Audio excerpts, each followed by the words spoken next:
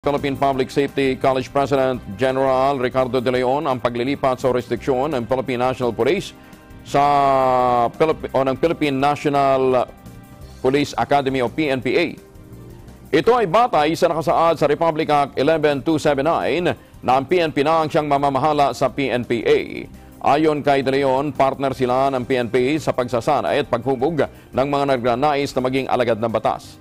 Magkagayunan, mananatili pa rin niya sa pamamahala ng PPSC ang pagsasanay ng mga commission officers ng National Police College. Ganyan din ang National Fire Training Institute, National Jail Management and Penology at National Forensic.